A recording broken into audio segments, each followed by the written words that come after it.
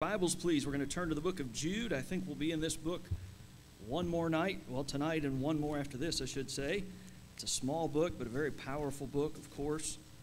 And by the way, today is the last day officially of summer. Fall starts tomorrow. How many of you enjoy fall? I love fall. It's one of my favorite seasons. It cools down. The colors change. I really do enjoy it. I like pumpkin everything. I like caramel everything. And all that, just a really good mix in the fall. So I've learned to enjoy every season of life, but I'm really looking forward to fall beginning tomorrow. The book of Jude, we've gone most of the way through the book at this point, or about halfway, I should say. Let's go to, notice verse 3 again. It's the key verse in the whole book. He says, "Beloved, when I gave all diligence to write unto you of the common salvation." Again, the only reason it's common is not because of the price that was paid. That was uncommon. The blood of the Son of God. It's common because we're all saved the same way. We're all saved by grace through faith. He said, "I gave all diligence to write unto you of the common salvation. It was needful for me to write unto you and exhort you that ye should earnestly contend for the faith which was once delivered unto the saints." He said, "I would have loved to just given the gospel, but I'm telling you, you need to contend for the faith. You need to contend for that body of truth." Why? Verse 4, "Because there are certain men crept in unawares, who were before of old ordained to this condemnation, ungodly men, turning the grace of our God into lasciviousness and denying the only Lord God and our Lord Jesus Christ." And what are some of the earmarks of these false teachers, false preachers? Verse 5, they're unbelievers. And they're just like the people who came out of Egypt, who were delivered from Egypt but did not believe, and they were destroyed. They're like the angels in verse 6, who were rebellious against God. They're like Sodom and Gomorrah in verse 7, who gave themselves over to fornication. They are filthy dreamers like the prophets in Jeremiah's day, that instead of preaching the word of God, were preaching visions out of their own heart. They despised dominion. They wanted no authority outside of themselves, and yea, even they would speak against all authority outside of themselves. And verse 10, what do they know? What they do know are the matters of the flesh. They know those things which come naturally, those matters of the senses.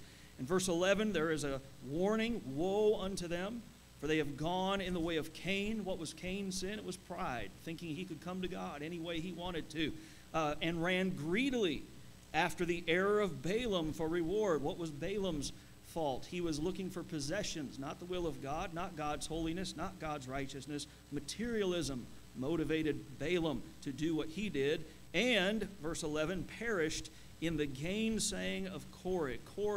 Korah wanted power. He was not happy with what God had given him. He wanted more, very much like Satan. And this is where we left off, verse 12. Let's begin here, verse 12. "These are spots in your feasts of charity, when they feast with you, feeding themselves without fear. Clouds they are without water, carried about of winds, trees whose fruit withereth, without fruit, twice dead, plucked up by the roots." Lord, please speak to our hearts tonight again as we come to your word. We know that all Scripture is given by your inspiration and is profitable to us. So, Lord, we ask you tonight that will be profitable to our hearts, that will yield to you whatever you show to us. Lord, may you be honored and glorified now. In Jesus' name, amen. Verse 12, notice what he says. They are twice dead. Go to Ephesians chapter 2, if you would, please. And, of course, we're going to turn back and forth from Jude to some other books. Curtis Hudson used to say this: if you're born once, you'll die twice. But if you're born twice, you'll only die once. And actually, the way Jesus said it is, if you're born again, you'll never die. Because, yes, your body lays down here, but you step immediately into eternity with the Lord. But notice Ephesians 2, before we're saved, we are literally dead in our trespasses and sins. And by the way, this is why lordship salvation is a false doctrine. A person who is lost cannot show evidence of salvation before they're saved. They cannot. They are dead in their trespasses and sins. Many times, and I want to preach on this sometime soon, we mix up evidences of salvation for requirements for salvation. Folks, there's only one requirement for salvation. What is it? Believe on the Lord Jesus Christ, and thou shalt be saved. Jesus did the hard part for us. There's only one requirement for salvation. That's it. But now there are evidences of salvation. There are evidences, And one of those evidences, yes, is your desires change. Your want to changes. You still have an old nature, but you have a new nature fighting the old nature. But notice before we're saved, chapter 2, verse 1, it says, "You hath he quickened," that means made alive, "who were dead in trespasses and sins, wherein in time past ye walked according to the course of this world, according to the prince of the power of the air," that's Satan, the spirit that now worketh in the children of disobedience, "among whom also we all had our conversation in times past, in the lusts of our flesh, fulfilling the desires of the flesh and of the mind, and were by nature the children of wrath." Notice that word, nature. By nature we are the children of wrath, even as others. "But God, who is rich in mercy, for his great love wherewith he loved us, even when we were dead in sins, hath quickened us together with Christ. By grace ye are saved, and hath raised us up together and made us sit together in heavenly places in Christ Jesus, that in the ages to come he might show the exceeding riches of his grace in his kindness toward us through Christ Jesus. For by grace are ye saved through faith." What's grace? It's God's undeserved favor and kindness towards me as a sinner. How can I be saved? By grace through faith. "And that not of yourselves, it is the gift of God." There's no price we can pay. Jesus paid it all. All to him we owe. It's a free gift. We're saved by grace through faith, verse 9, "not of works, lest any man should boast." We had no works. We're dead in our trespasses and sins. But now notice verse 10. Once you are saved, there is an evidence of salvation. Remember, it's God who works in you, both to will and to do of his good pleasure. Verse 10 says, "For we are his workmanship, created in Christ Jesus unto good works." So because we're not saved by our works at all, we're saved by Jesus' finished work. But because we are saved, the Holy Ghost of God is working in us to produce good works through us. Notice, we are his workmanship, created in Christ Jesus unto good works, which God hath before ordained that we should walk in them. But what he's saying about these false prophets in verse 12 of Jude, he's saying they're twice dead. They're not born again. Don't mistake these verses and think, as some do, that, hey, they were saved and then now they're lost. No, they've never been saved. They're twice dead. They're plucked up by the roots. And then notice back in Jude, verse 13, he says they're raging waves of the sea, foaming out their own shame, wandering stars, to whom is reserved the blackness of darkness forever. Jesus talked about those who would be cast into outer darkness, where there would be weeping and gnashing of teeth. And these folks are twice dead. They're headed for hell. They're lost. And they're leading others to hell. Notice, go to Isaiah 57. He mentions some folks very much like this picture he's just given. Isaiah 57. Notice verse 20 and 21. He says, "The wicked are like the troubled sea, when it cannot rest, whose waters cast up mire and dirt." You know, if people are trying to work their way to heaven, there is no rest. Isn't it wonderful to be able to just rest in Jesus? I'm resting in his righteousness. I'm resting in his finished work. But the wicked are like the troubled sea when it cannot rest, whose waters cast up mire and dirt. There is no peace, saith my God, to the wicked. Go back to Jude and notice what he says in verse 13 again. He says that to whom is reserved the blackness of darkness forever. This is the opposite of what our reservation is. What is our reservation as born-again believers? Well, look at 1 Peter chapter 1. 1 Peter chapter 1, verses 3 through 5. Our reservation, notice verse 3, it says, "Blessed be the God and Father of our Lord Jesus Christ, which according to his abundant mercy hath begotten us again unto a lively hope by the resurrection of Jesus Christ from the dead, to an inheritance incorruptible and undefiled, and that fadeth not away," notice, "reserved in heaven for you, who are kept by the power of God through faith unto salvation, ready to be revealed in the last time." These false prophets have a reservation, but their reservation is in hell. Those who are saved, the reservation is in heaven. And he's, again, warning these believers about these false prophets who are leading others to hell. Folks, again, they're very strong words. God has very strong words for spiritual leadership, or so-called spiritual leadership, who are leading others to hell. Remember what Paul said in Galatians. He said, "Those who are leading others to hell, I wish they were accursed."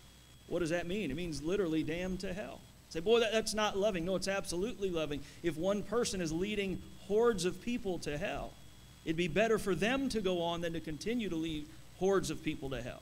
And right here, he's saying these false prophets, to them, to whom is reserved the blackness of darkness forever. Now look at verse 14. It says, and Enoch also.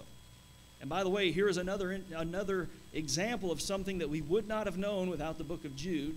But notice it says Enoch also. How many of you remember Enoch? What happened with Enoch? He was translated. He was not, for the Lord took him. He was walking with God, and you've heard it said that way, I'm sure. One day God said, Enoch, my house is closer than yours. Just come on home with me. And that's exactly what happened. Enoch went on home. He was translated. He didn't die. What an amazing thing. Just like Elijah. Elijah didn't die. But here Enoch, notice, he was a preacher of righteousness. Notice verse 14, it says, and Enoch also, the seventh from Adam, prophesied of these. So all the way back in Genesis, the end times are being preached about. Jesus Christ returned before he'd even come the first time is being preached about. Notice, Enoch also, the seventh from Adam, prophesied of these, saying, behold, the Lord cometh with 10,000s of his saints to execute judgment upon all, and to convince all that are ungodly among them of all their ungodly deeds which they have ungodly committed, and of all their hard speeches which ungodly sinners have spoken against him. Notice what Enoch said. He said he's coming back with 10,000s of his saints. Folks, we're coming back with the Lord Jesus Christ. When he returns to the earth, he's coming the first time in the clouds. We're going to meet him in the air. There'll be the marriage supper of the Lamb. Well, God's wrath is being poured out on this earth. But then we are returning with him to this earth where he literally sets up his kingdom for 1,000 years. And how is his kingdom going to be ruled? Go to Revelation. Let's just remember this again. Look at Revelation 19. Remember that at that point, when Jesus sets up his kingdom, there are still lost people. There are still people with hearts of rebellion against God in this world. As a matter of fact, the proof of that is, at the end of that 1,000 years, Satan is going to be released for one last hurrah. And he's going to go around deceiving the nations one more time. We don't know how long. It just says for a short time, a short season. He's going to gather people together against Christ. Even after 1,000 years of perfect reign, he's going to gather folks against Christ. But when Christ rules and reigns, how will he rule and reign? Notice Revelation 19, verse 11. It says, and I saw heaven open, and behold, a white horse. And he that sat upon him was called Faithful and True, and in righteousness he doth judge and make war. He came the first time to suffer on a cross. He's coming again to the earth to make war, to set up a kingdom. Notice verse 12. His eyes were as a flame of fire, and on his head were many crowns. And he had a name written that no man knew but he himself, and he was clothed with a vesture dipped in blood, and his name is called the Word of God. And the armies which were in heaven followed him upon white horses, clothed in fine linen, white and clean. And out of his mouth goeth a sharp sword, that with it he should smite the nations. And he shall rule them with a what? What does it say? A rod of iron. That means he's going to rule with judgment. There are people who are not going to want to bow to Jesus Christ, who are not going to want to follow his law, but he's going to rule with a rod of iron. He's going to make sure his law is followed. Notice, and he treadeth the winepress of the fierceness and wrath of Almighty God. And he hath on his vesture and on his thigh a name written, King of Kings and Lord of Lords. Don't forget that we rule and reign with Jesus Christ. Go back to Revelation chapter 2.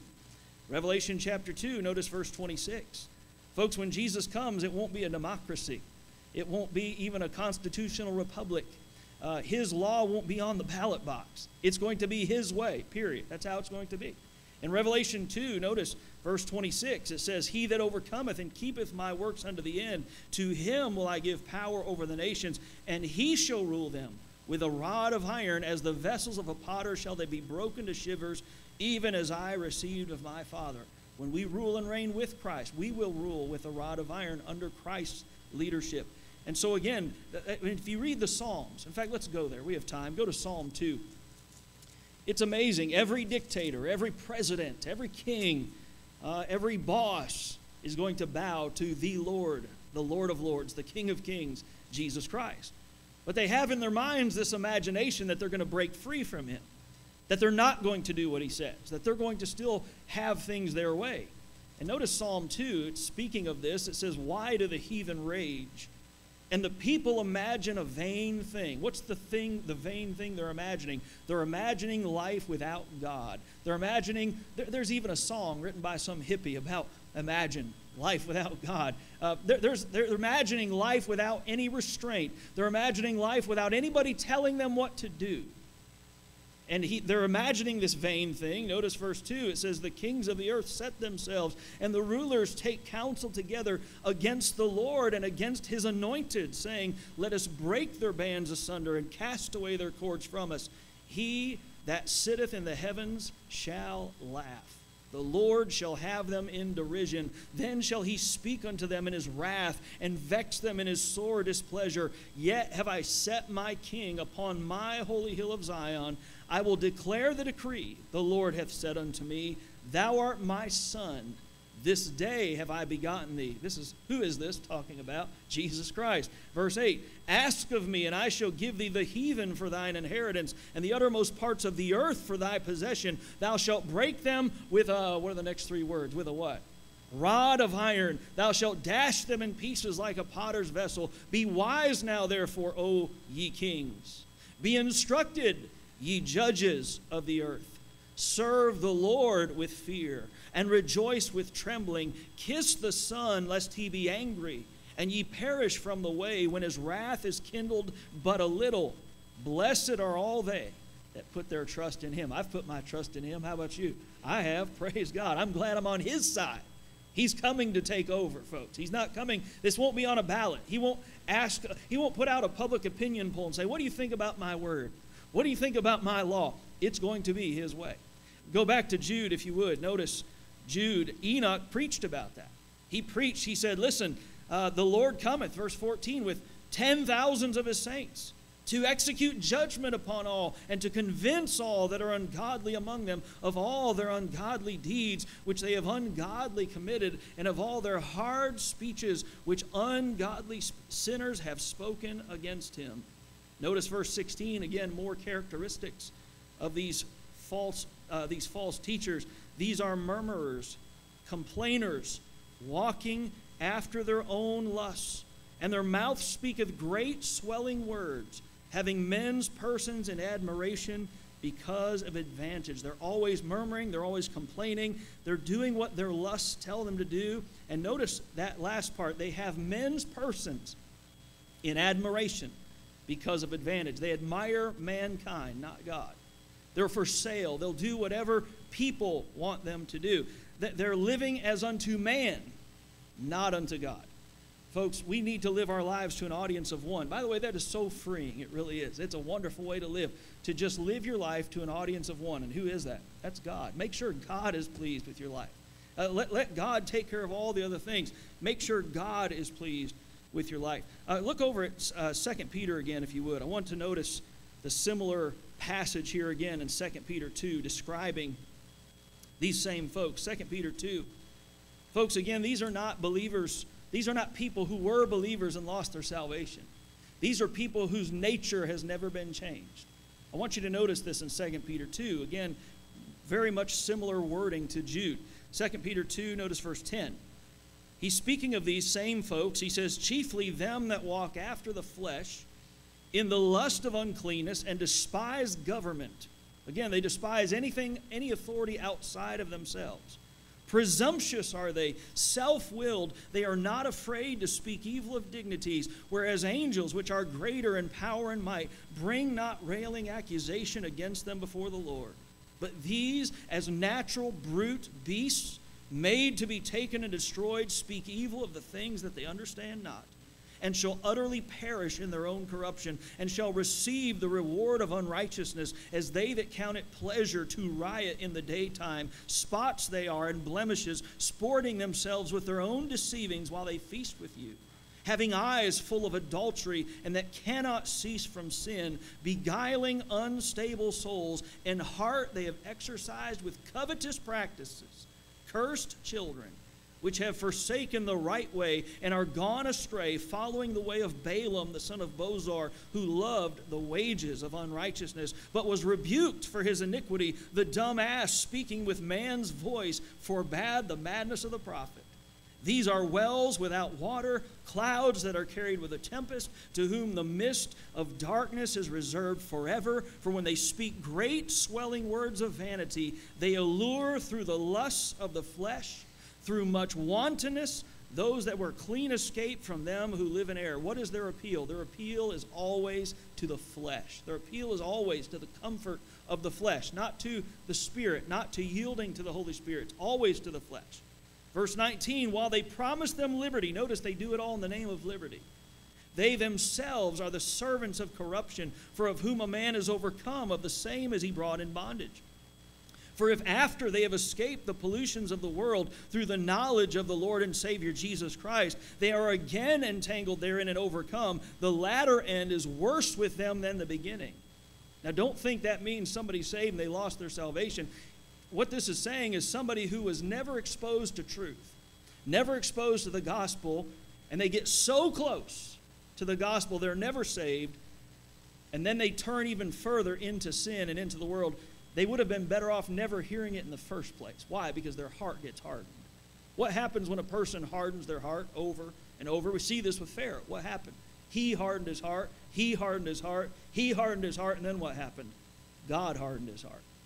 Notice verse 21, for it had been better for them not to have known the way of righteousness than after they have known it to turn from the holy commandment delivered unto them. Now notice verse 22. There's a big key to understanding this passage.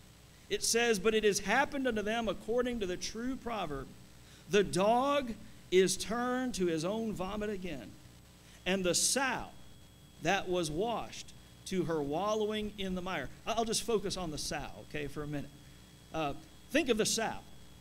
You pull the sow out of the hog pen. You take it over to the faucet. You get out the scrub brush. You get out the Dawn dish soap. And you start scrubbing the hog, scrubbing the sow.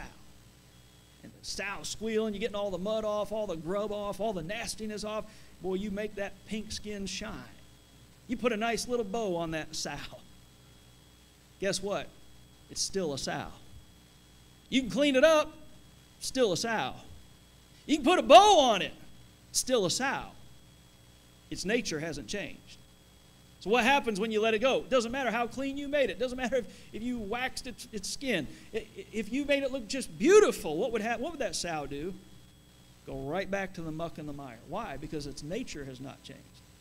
See, our old nature is corrupt. All of us still have an old nature. The difference between somebody who's born again and somebody who is not is we have a new nature. What's our new nature? The Lord Jesus Christ. Can a Christian go off into sin? Absolutely. I want you to think of something. Now, don't think a Christian can go off into sin and be happy. They can't. You'll grieve the Holy Spirit of God. He'll grieve you. When you grieve Him, He grieves you. But I want you to think of the prodigal son. The prodigal son wandered away from his father, right? He went to the hog pen. He ended up in the muck and the mire. He was so hungry that he would have eaten something out of that hog pen. But what happened in the hog pen? He came to himself.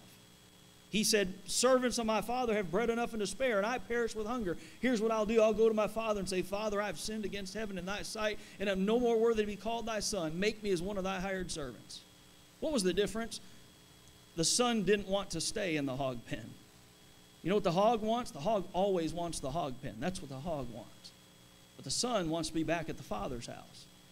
You see, when you're truly born again, you're a child of God. There's something in you. Philippians 2:13, it's God which worketh in you, both to will and to do of His good pleasure. So again, can a Christian go off into sin? Yes, they can. But they will never be happy. They'll never be at home in the hog pen. Here, these people, their nature has never changed.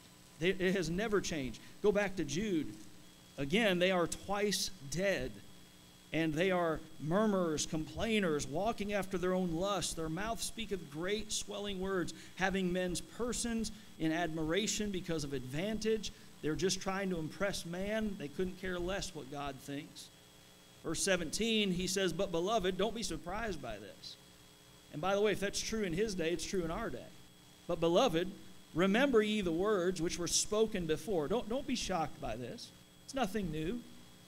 Remember ye the words which were spoken before of the apostles of our Lord Jesus Christ, how that they told you there should be mockers in the last time, who should walk after their own ungodly lust. Go to 2 Peter. Let's look at what some of the apostles said about those last times and the nature of people who hate the Word of God. They may think they love God, but they love a God they've imagined in their own mind. They don't love the God of the Bible. They don't love the God in His Word. Remember, Jesus said, "Whosoever shall be ashamed of me and of my words in this adulterous and sinful generation, of him shall the Son of Man be ashamed." It's not just, hey, I love the name of Jesus. Do you love the Jesus of the Word of God? Do you love His Word? Notice 2 Peter chapter 3, verse 3. It says, knowing this, Peter said, that knowing this first, that there shall come in the last days scoffers, walking after their own lusts and saying, where is the promise of His coming? For since the fathers fell asleep, all things continue as they were from the beginning of the creation. Peter warned about those last days. I should say these last days. Look at 1 Timothy chapter 4, verse 1. Go to 1 Timothy chapter 4. Notice verse 1. Paul warns Timothy. He says to Timothy, now the Spirit speaketh expressly that in the latter times some shall depart from the faith, giving heed to seducing spirits and doctrines of devils, speaking lies in hypocrisy, having their conscience seared with a hot iron, forbidding to marry and commanding to abstain from meats, which God hath created to be received with thanksgiving of them which believe and know the truth. He said there are going to be people who are going to depart from the faith. They're going to give heed to seducing spirits, doctrines of devils. Look at 2 Timothy chapter 3. And if this doesn't describe our day and age, I don't know what does. 2 Timothy 3, look at verses 1 through 7. 2 Timothy 3, verse 1 through 7. It says, this know also that in the last days perilous times shall come, dangerous times. For men shall be lovers of their own selves. Folks, our problem is not we don't love ourselves enough. That's not our problem. Our problem is by nature we're selfish. That's our problem. That men shall be lovers of their own selves, covetous, boasters, proud, blasphemers, disobedient to parents, unthankful, unholy. By the way, going back to proud, I walked into Kroger in Mount Washington this week, and they've got a pride flyer posted on their door. I mean, that garbage is everywhere you go now. Pride, rubbing it in God's face. Folks, people will not get by with that. Verse 3, without natural affection. It is not natural for a man to desire a man. It's not natural. It's not natural for a woman to desire a woman. It's not natural. It's not nature. I mean, there's sin. Yeah, we're all sinners. But there's some sins against nature. Again, I want to remind you, you've never gone in the woods and seen two boy bears married. You've never seen that. Why? Because it's against nature. It's not natural. You don't see a couple girl squirrels in a nest together. Why? Because it's against nature. It's an abomination.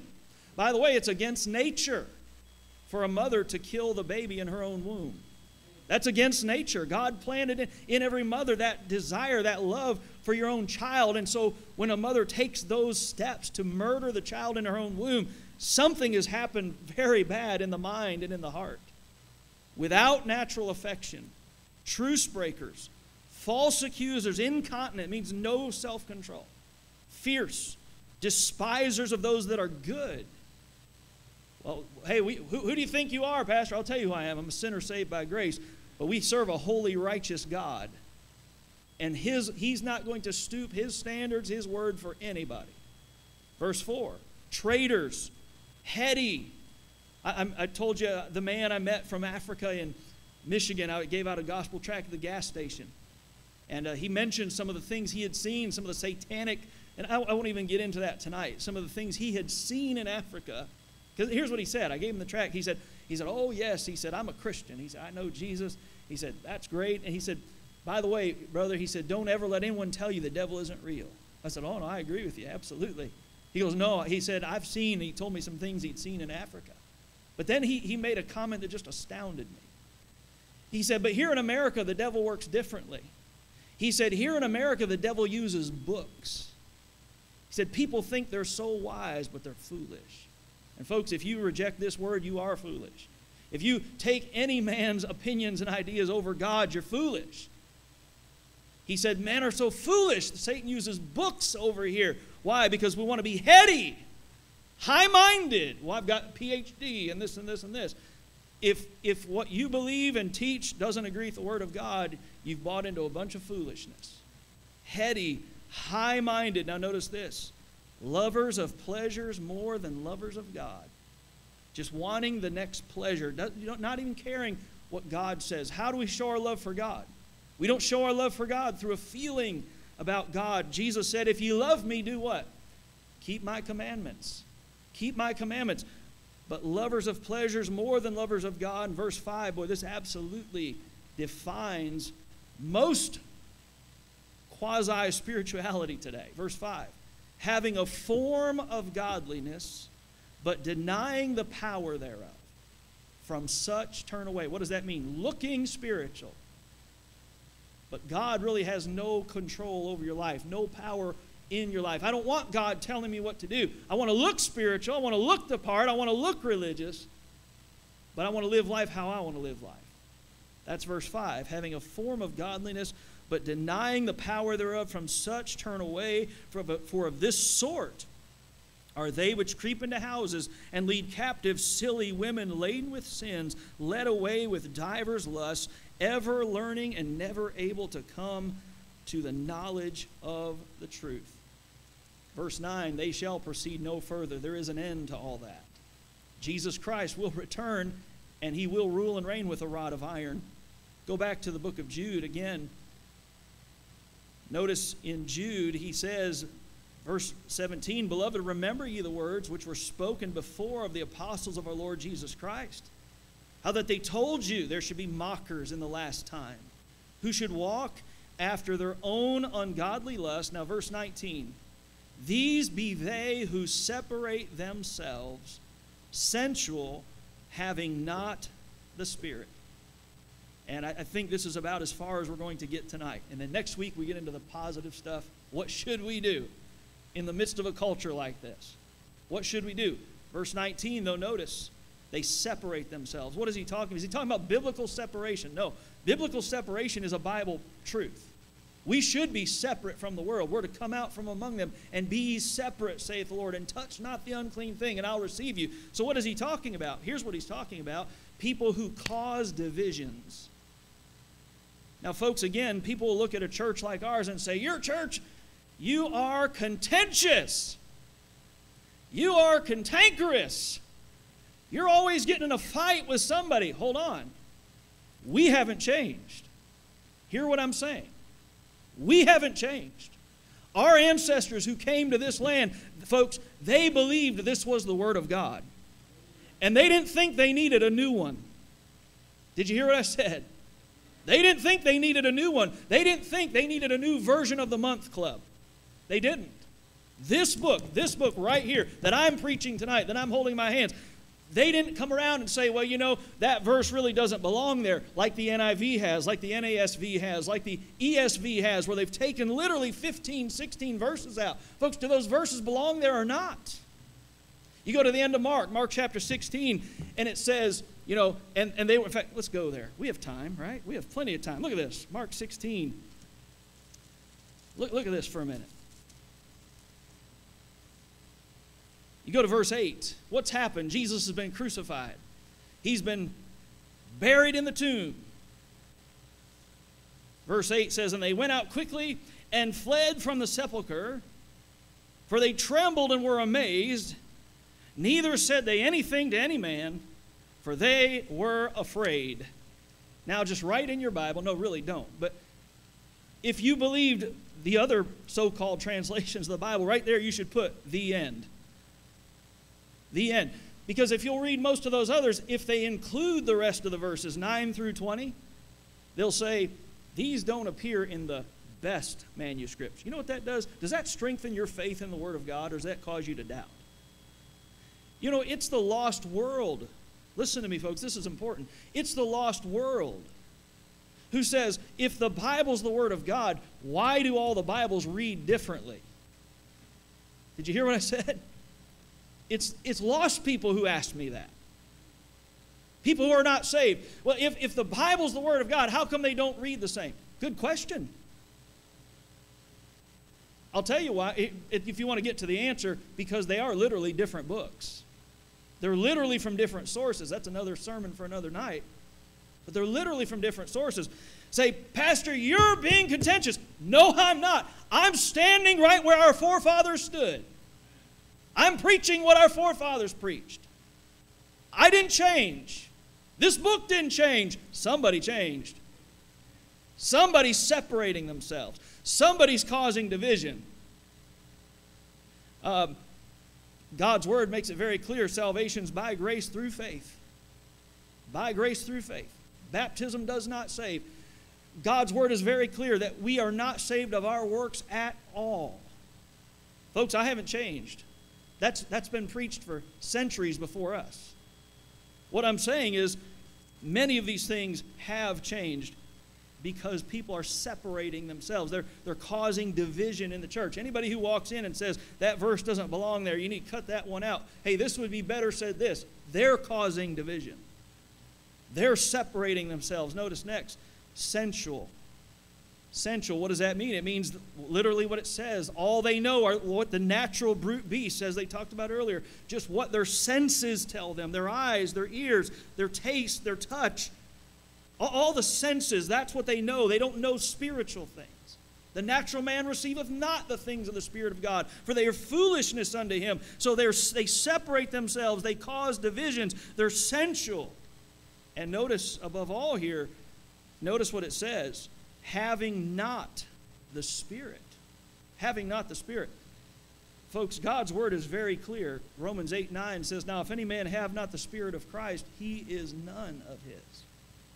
You either are saved and the Holy Spirit of God is living inside of you, or you are not saved and the Holy Spirit of God is not living inside of you. And these folks are not, they have not the Spirit. They're not even born again. This is nothing new. What should true believers do in days of heresy, apostasy, false doctrine, and perverse living? What should true believers do? We're going to get into that next week, but just notice it again quickly. He says, but ye, beloved, building up yourselves on your most holy faith, praying in the Holy Ghost, keep yourselves in the love of God. And we'll pick that up next week. We'll dig into verses 20 through the end next week. Let's bow our heads together, please. I have to be honest, I don't like to be contentious. I don't like to have to contend for the faith. I'd rather just be able to preach it and everybody agree with it. I'd rather just do the positive things God told Jeremiah to do, to build up, to plant. I'd rather not have to pluck down, to throw down.